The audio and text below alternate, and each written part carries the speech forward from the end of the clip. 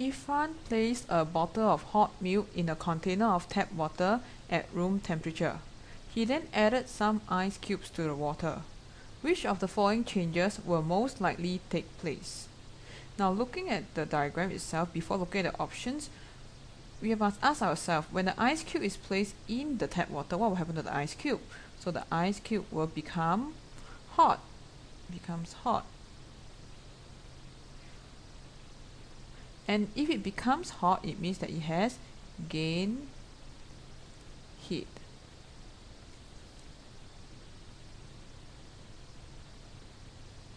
Now, for the hot milk, it will become cold.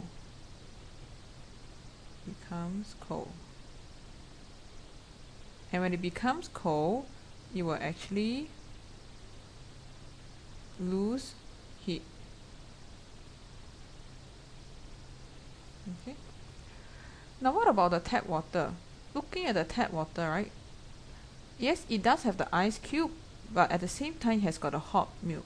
So it will both lose and gain heat at the same time. So the question asks, which of the following changes will most likely take place?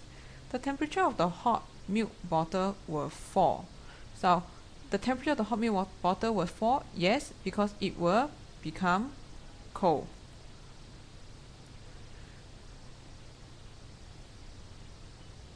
So if it becomes cold, the temperature will fall.